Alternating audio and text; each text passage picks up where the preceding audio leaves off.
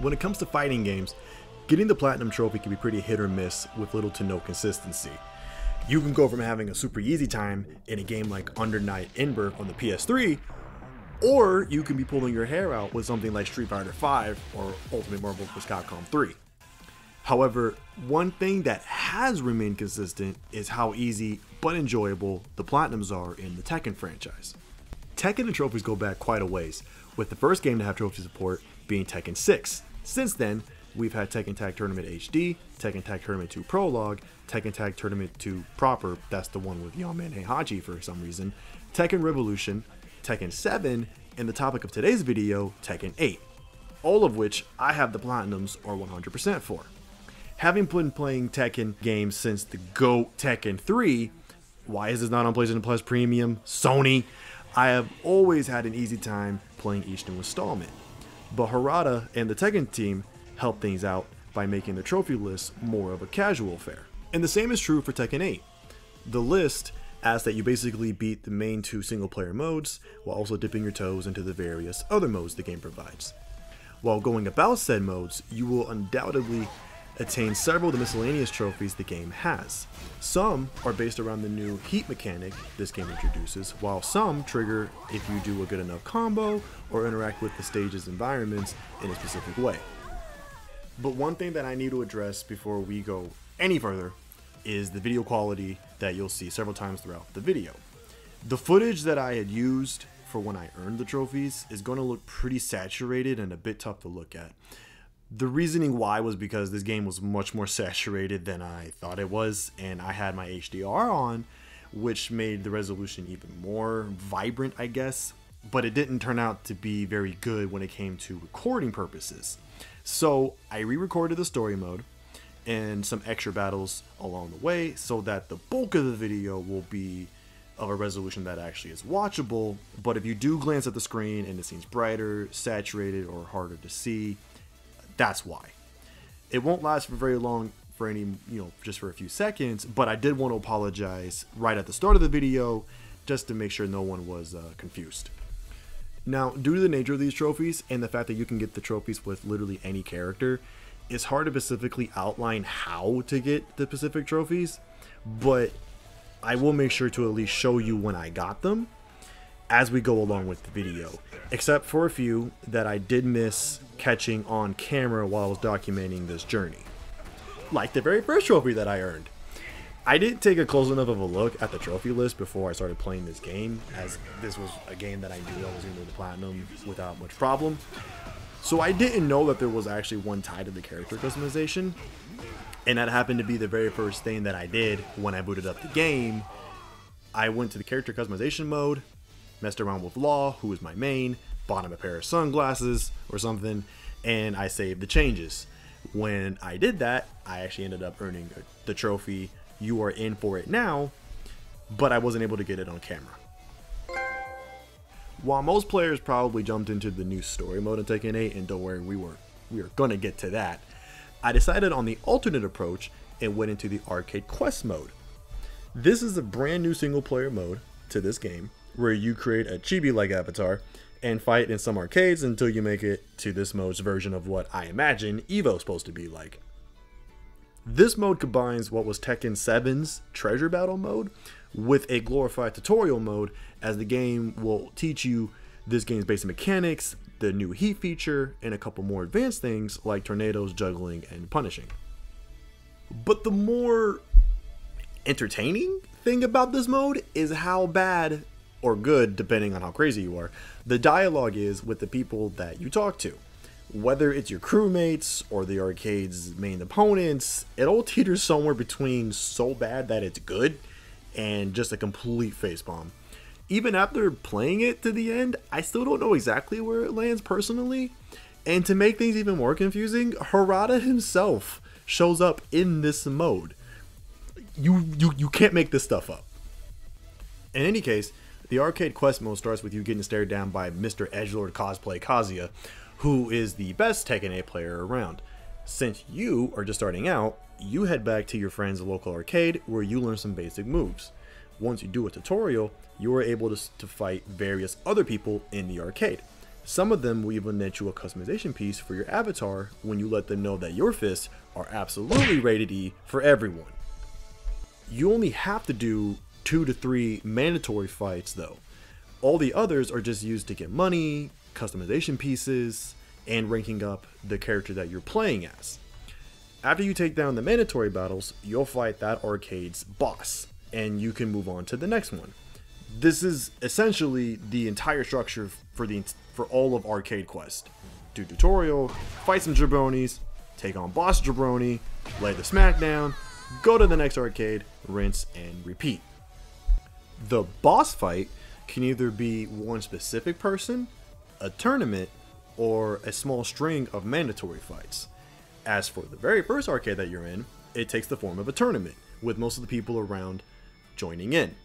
With this being the first tournament in the first arcade, it won't pose much of a challenge, but upon winning, you'll get your first Arcade Quest specific trophy. Congrats on the victory. After winning, the Kazuya cosplayer shows up again and talks some S tier level smack to you and your whole crew. He says that if you guys really aren't a bunch of punk ass bitches, he really said that, just take my word for it, then to meet him at the Tekken World Tour, aka EVO, and fight him there. Because you guys aren't a bunch of punk ass bitches, kinda, you guys set out to get better and earn a spot at the big tourney. Even though this is Tekken 8's other main single player mode, there aren't too many trophies attached to it. For instance, for Arcades 2, 3, and 4, you don't get any trophies tied to them. And while I could go into detail about each one, they each made my brain want to nope right out of my skull, especially those idiots doing that stupid dance in Arcade 4. So I'm going to skip those for this video. Once you get to Arcade 5, things actually get meaningful. Upon entering, you learn that the 3 main head honchos were utterly decimated by Dollar Store Kazuya. Since you and your crew are just the goodest good guys that ever good, you all agree to train them so they can be better and give them a chance to reclaim their honor that was lost by challenging them to fights. However, the fights take place in another tournament. With this being the 5th arcade, the CPU fights are much more competent. As a matter of fact, something you'll come to find with this mode and another mode that we'll get to later is that the CPU will actually give you a run for your money as you continue on with this mode. If you aren't careful, they'll hit you with a nasty juggle combo that'll wipe out huge chunks of your health. They're no Sonic Fox, mind you, but you won't always be steamrolling over the AI either. But back to the tournament. Once you win this one and let these jabronis also know that your fists are rated E for everyone, you will get the next Arcade Quest trophy, A New Star Rising in the world of Tekken. The only thing left after this arcade is the Tekken World Tour tournament with goddamn Harada himself as a commentator for it. The We Have Kazuya Home guy gives you a sick stare down that you do not reciprocate before the competition starts, and then you proceed with this mode's final tournament. There is nothing really different here, except you fight your mentor buddy in the semifinals and great value brand Kazuya in the finals.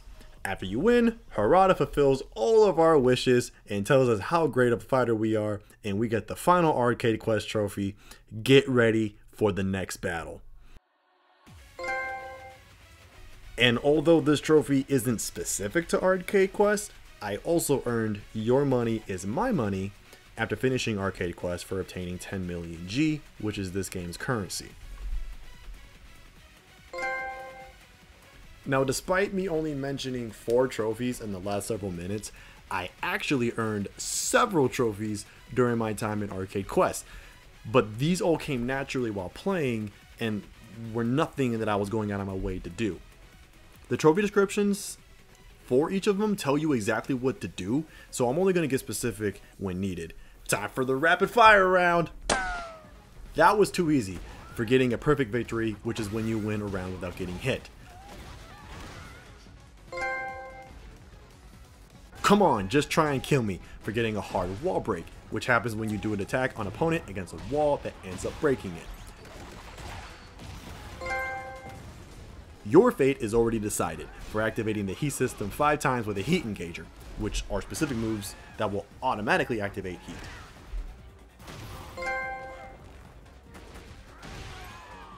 behold, the fruits of my labors, for dealing a 70 plus damage combo with an air combo. The wording is weird. It's a 70 damage air combo. ... for doing a hard floor break. What a rush. Nice Legion of Doom reference. For activating 5 heat bursts. Let the blistering sands consume you, for doing 10 tornadoes, which is when you get your opponent to go wee.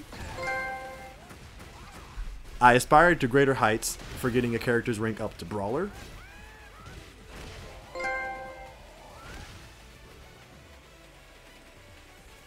Fear my wrath, for doing 20 heat smashes. Resuming mission, for performing a wall blast. Some levels will launch your character into the air if you do an attack that sends them against specific walls. I'm actually pretty strong for getting a character's rank up to Warrior.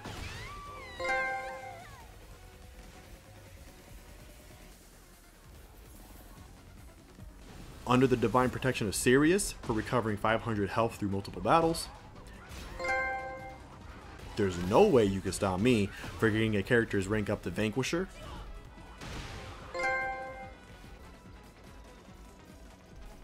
You think you could stop me? For doing 10 heat dashes. Outstanding, for getting a great victory, which is when you win a round with only a sliver of health. How do you take your coffee? For getting to the bottom of the Ortiz farm stage, which can be done in practice mode, or any mode. You just need to do a strong attack towards the fence side of the arena, and then from there, do an attack that smashes the opponent to the ground. And then lastly, sorry for getting rough back there, for performing a wall bound.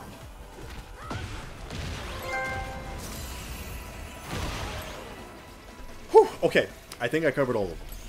This may have seemed like a lot, but that's most likely what will happen to you as you play the game. Tekken rewards you for doing literally anything in a fight, and as a result, this game will honestly just throw trophies at you, especially in the first few hours of you playing the game. With Arcade Quest done, I went into the Super Ghost Battle mode. Arcade Quest introduced this mode to you, but you can ignore it, as you're allowed to do it anytime that you want. This mode is unique because it will let the game's AI start to learn how you play with your favorite character and try to fight around that. It'll start memorizing common combos you like to do, or certain attacks that you favor over other ones. It's basically using machine learning to give you a more competitive fight. And it works for all the ghosts you fight in this mode. So suffice to say, this mode can end up being quite fierce at times. Some CPUs you'll still completely dominate, while others will wreck you up if you aren't too careful. But the reason why we're here is because this mode houses a few specific trophies. This mode also houses another trophy that I miss getting on camera. One of the features that Tekken 8 carried over from Tekken 7 was Rage Mode, which allowed you to do a couple specific moves when your health got low enough so you could hopefully change the tide of battle in your favor. If you can pull them off, they will end up doing massive damage to your opponent. The trophy that I missed getting footage for was the Now It's Time to Destroy You trophy, which you get for dealing 1000 damage while in Rage Mode. After I got that, I just kept fighting ghosts in this mode. It really does provide a fun way for you to get a good challenge while also not getting manhandled like you would against a top tier online player or something. However, with this mode, I noticed that Harada's avatar was also chilling in the underground arcade venue where this mode takes place in. And he isn't there just for show either.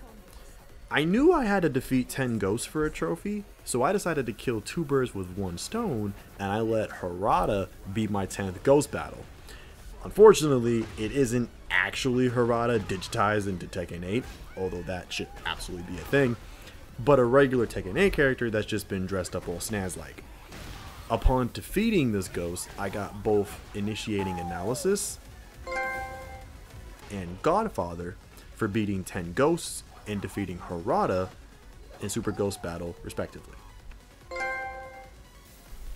After these were done, I fought against my own ghost, which is a good way for you to learn how to do well against mirror matches you might come against online.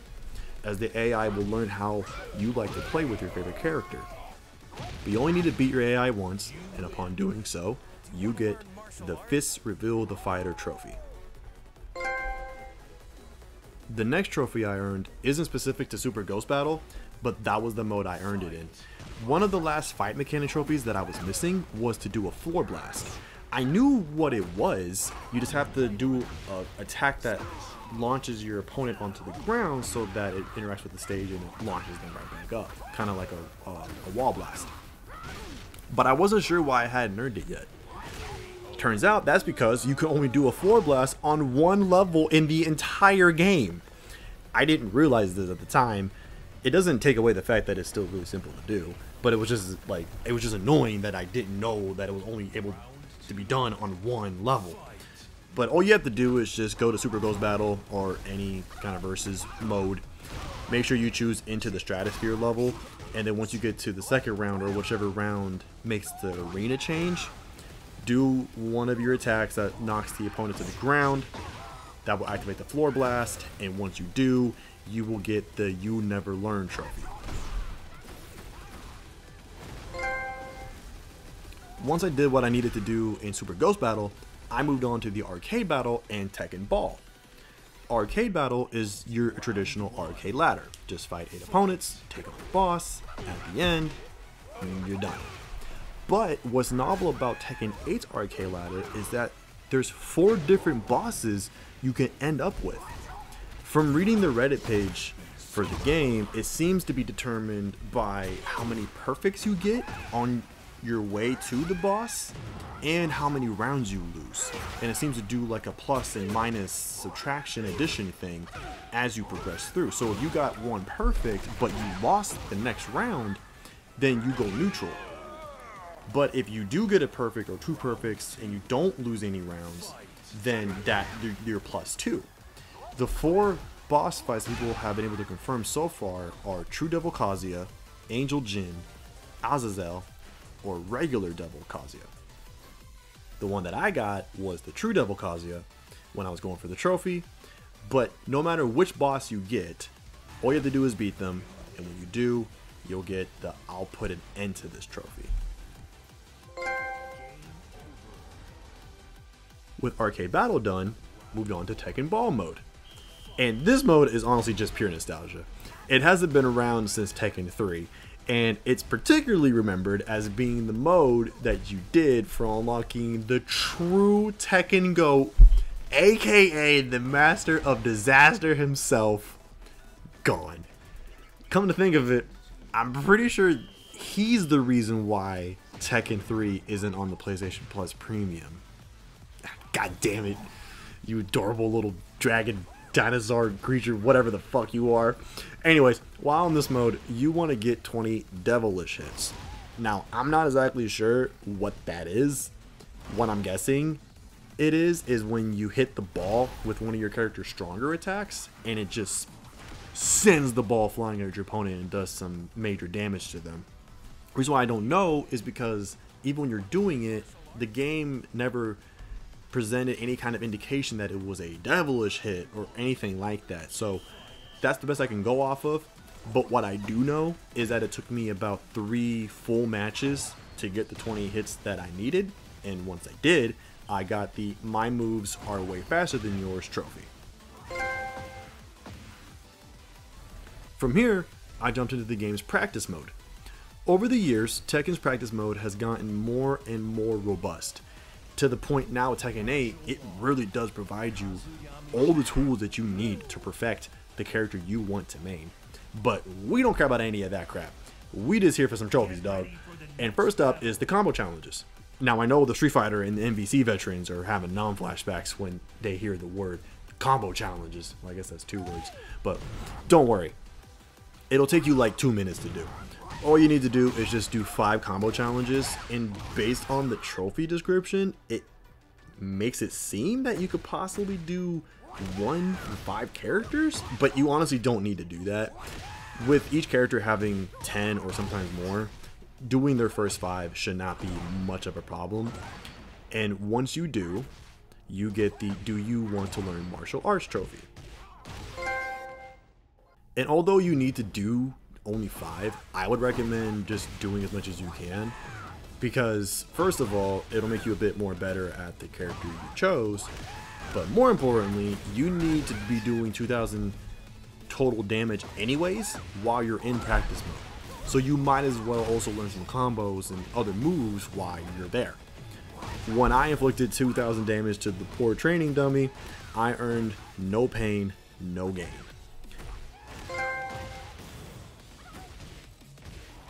The last practice related trophy is a little weird. You need to practice with tips on, but to get there you have to go to the replay in tips mode, which is not in the practice mode. And from here you choose any of the fights you've done so far in the game and you start the replay, and then when it starts you want to go into practice mode from there, and as soon as you enter practice mode that way you get the trophy.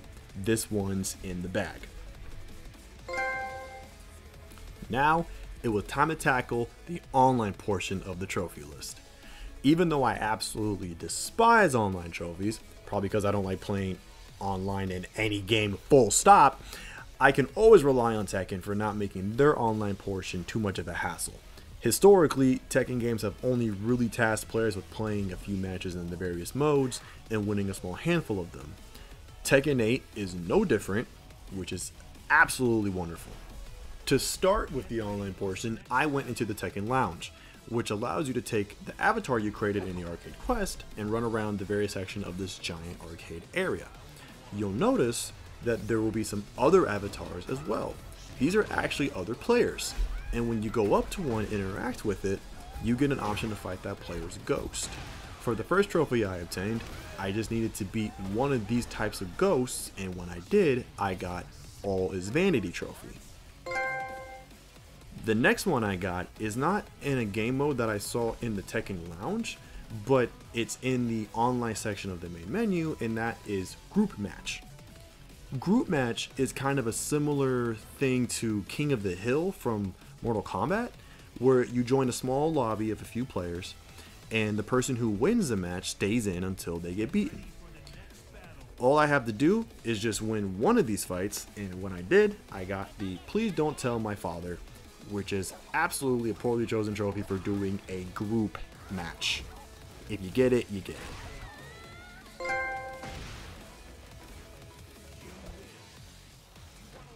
While doing the online modes, I got the last fight mechanic related trophy in the game, which was activating Rage Arts 20 times. When I did it for the 20th time, I received That's How a True Champion Fights. While doing the online modes, I forgot to record me winning a player match, which netted me the I'll give you a rematch anytime Gov trophy. I saved the ranked mode for last, even though there's really no reason for it, but I saved it for last. And like the other trophies, you just have to win one ranked match. Upon my first ranked match victory, I got the Just Relax, You Can Do It trophy. However, even if you do the bare minimum for all these online trophies, you'll still need to do a few more matches, because the last online trophy requires you to do 10 of them. Doesn't matter what mode it is, doesn't matter if you win or lose, just gotta make sure you do 10. And when I finished my 10th fight, I got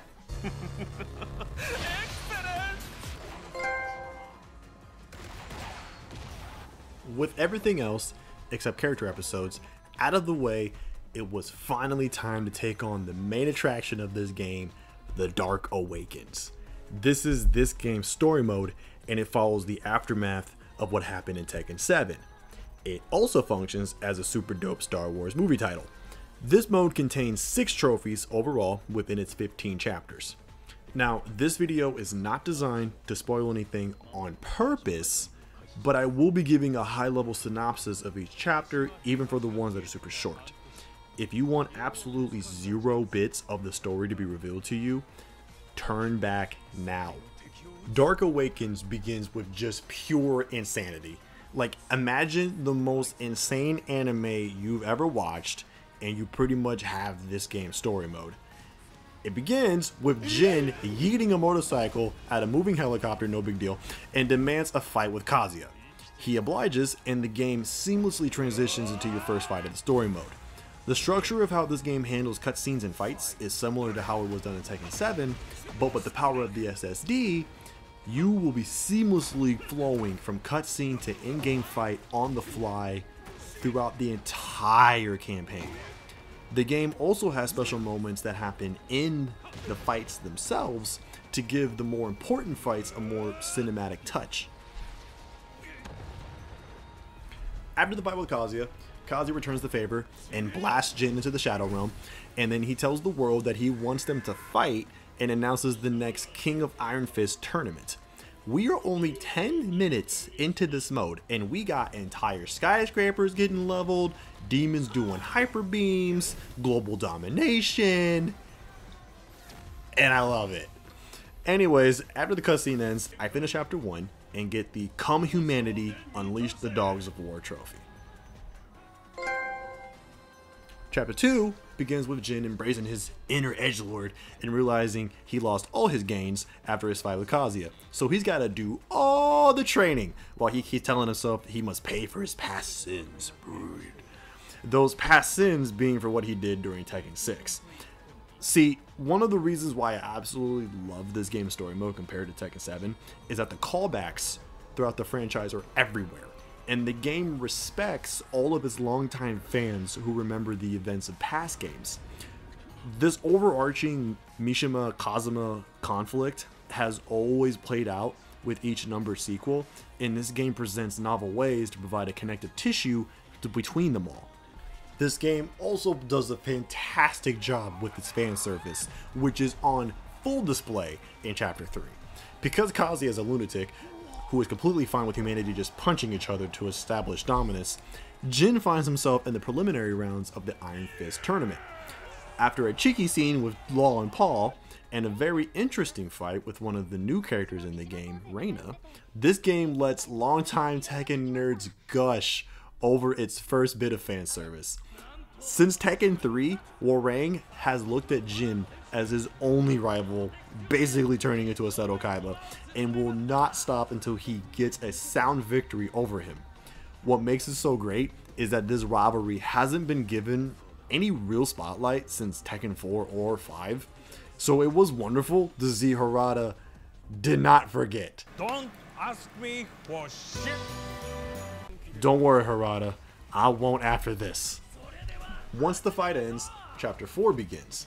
We get a little bit more color into Reina's motivations, if you can call it that.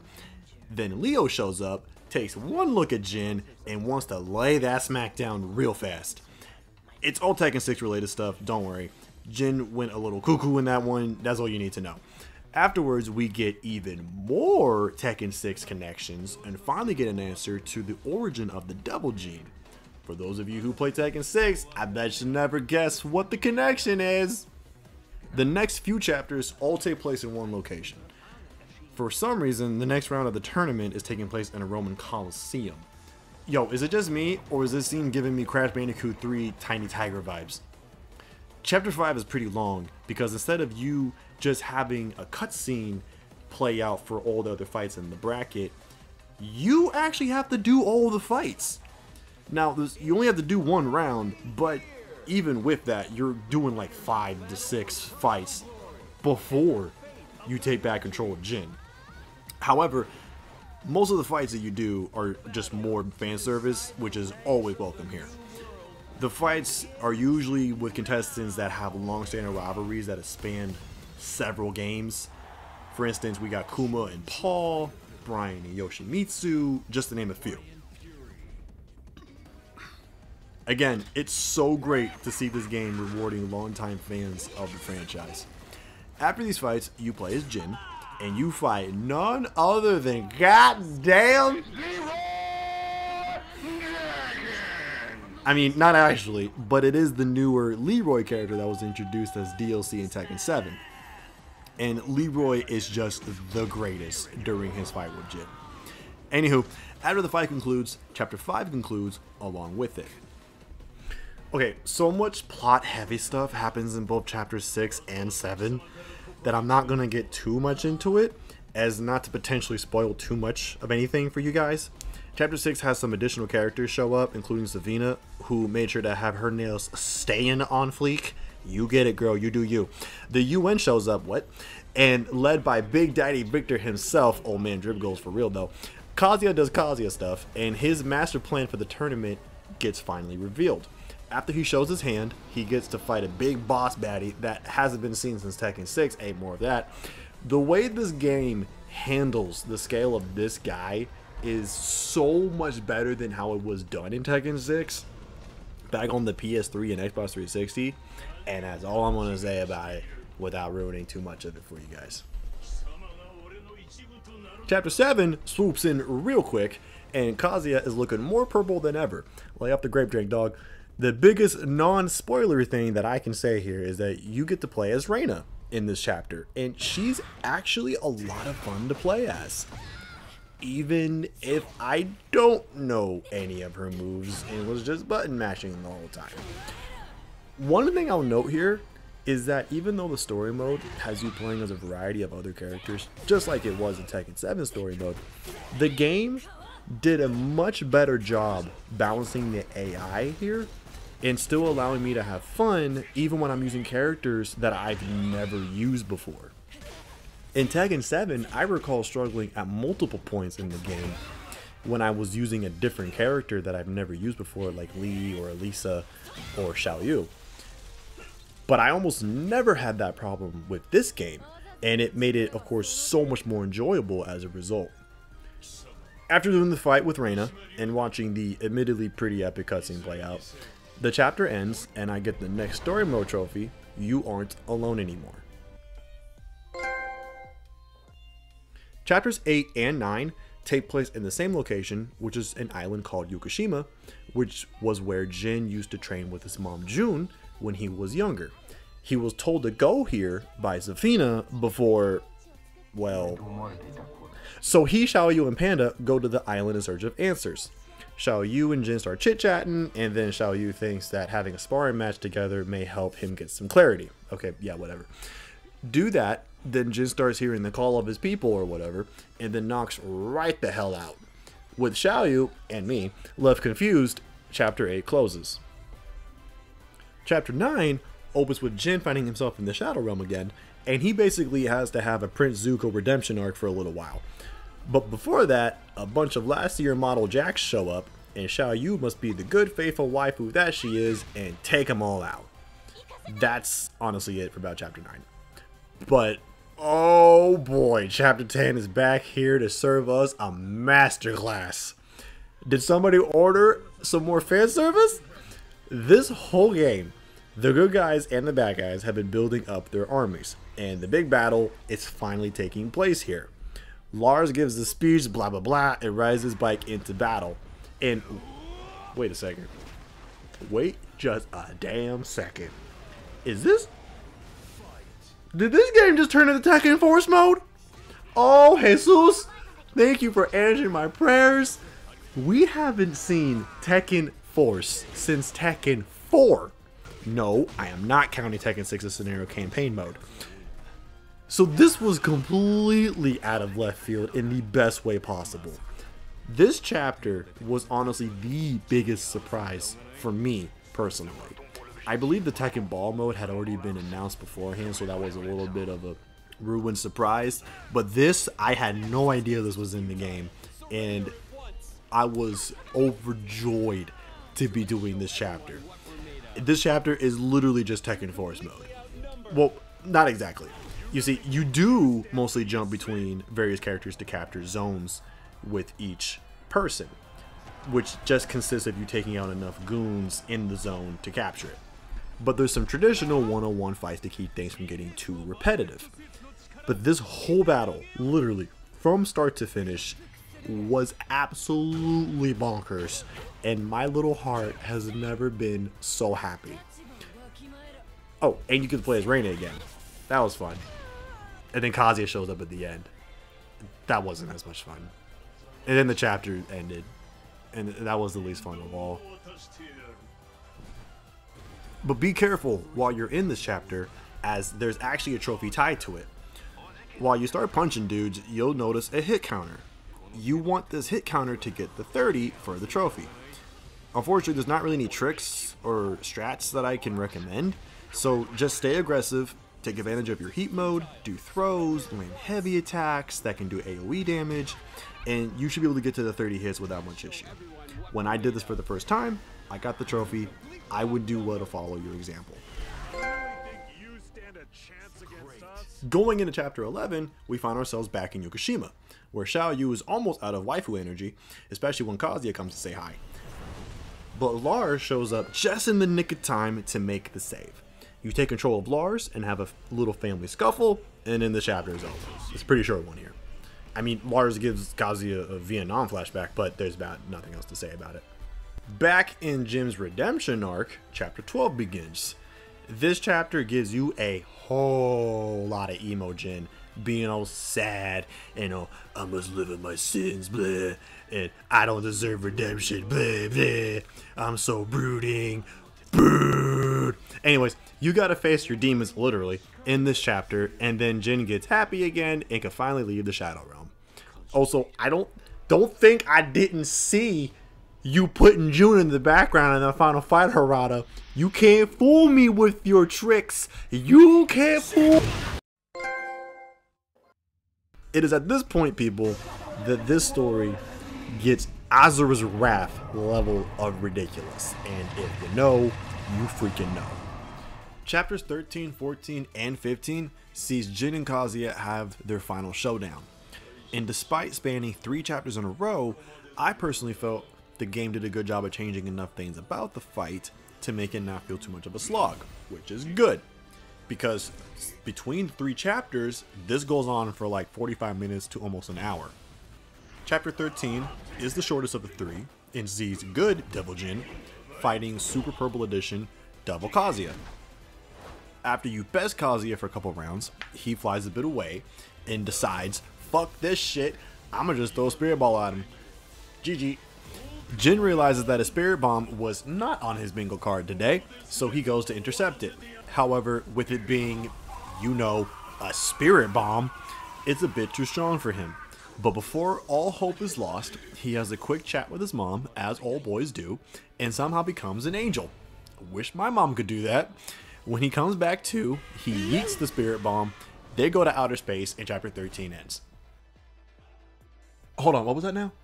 They're in space? No, sure, that was exactly what I was expecting. Okay, well, this chapter has so much insanity in it that I don't want to get in trouble by the spoiler police for saying too much here. So, hey editor. Hi, yeah, could you just kind of fast forward all of this chapter? Yeah, it'll be okay. Yeah, there's no trophy for the trope there anyway, so it'll be fine. Good looking out, bro. And this is even further beyond. I'm ready. Show me what you got. After they have a fight that would rival something from My Hero Academia, the asteroid that they were on decides now to fall back down to Earth, and as it does, the chapter concludes. For the final chapter, the asteroid makes its way down to Earth in record time, and Kazuya and Jin find themselves without their Devil Gene. Just ignore the fact that they were somehow able to be on the asteroid falling down. This final showdown spans several rounds, about 5 to 6. They throw in some scripted events in between, and some short cinematics, so that you can get a little bit of a break in between of them, but it is essentially a several round fight. But there's a little wrinkle thrown in with most of the rounds to keep the fights at least a little bit different from one another. For instance, for one round, Jin adopts the Mishima fighting style and can do a few moves that Kazuya does. Or in another round, he adopts his mother's fighting style, even does her pose, and starts parrying the shit out of Kazuya. It's all done pretty well and continues to build the stakes of the fight until it reaches its crescendo. After many rounds of punching each other in the face, Jin and Kazuya take one last final blow at each other, and after a second of waiting, Kazuya eventually falls and the fight is finally over. From here, a lot of more awesome stuff happens. So, editor. Yeah, sorry. Could you skip these cinematics for me too? Hi. Well, I mean, I don't want the spoiler police to come after me. Yeah. Thanks, bro. Oh, and skip the mid-credits one too. I know, right? That's what I'm saying. Hi. So, after everything is said and done, and the mid-credit stinger plays out, I got the trophy Hope. But hold up, we aren't done yet. This game actually has a secret bad ending. Yes, there is an alternate ending to the story mode, and there is also a trophy tied to it. Now, I don't believe this ending is canon, especially with the effort players have to go through to get it. Essentially, you need to let Kazuya win the final fight, but only on the last round of the fight. What makes it tricky is that Jin still moves like he's a waterbender in this round, and will parry Kazuya all over the place. And it happens constantly. Stand still, he parries. Hold the block button, he parries. Walk towards Kazuya, he parries. What worked for me was to just jump in place. Kazuya will still attack you, but with Jin jumping around like a little kangaroo, he'll actually be able to do damage to you. I just kept doing that until he finally took me out. However, when Jin loses all of his health the first time, he actually will regain a little bit of it back. So just keep jumping, jump up and down, jump around, bring the House of Pain down, and Kazuya will eventually knock you out. The same final cutscenes will play out, but this time Jin will fall. And then from here on out, you actually get some unique cinematics that will play. The mid-credit scene is the same, and so that when that ends, you get the trophy Despair for getting the secret ending. With this, all I had was 2 more trophies, and they were both tied to the character episodes. This is a feature returning from Tekken 7, but I felt that they were also handled better here than in the previous game. Even though these are all non-canon, it still takes me back to the arcade battles of older games, where you get an opening monologue about what the character's motive is, and then you get a really nice cutscene at the end when you win. They're usually pretty funny, and I am always a sucker for comedy in games, but I would have preferred that at least a few of them had been actually canon to that character, especially for the ones that aren't used too much in the story mode. The closest I've seen has been Fang, because he's here to become the Dragon Master or whatever, and he needs to beat Leroy to make that happen.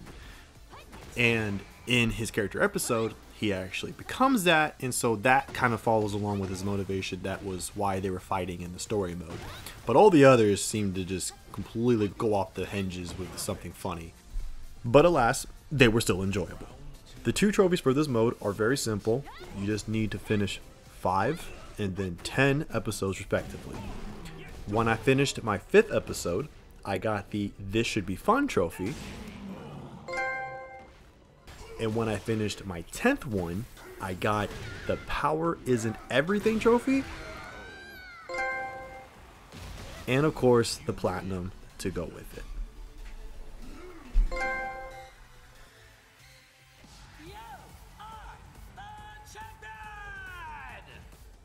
I have to say, for someone who has all of the Platinums for every Tekken game that has trophies, this has been my favorite one to get by far.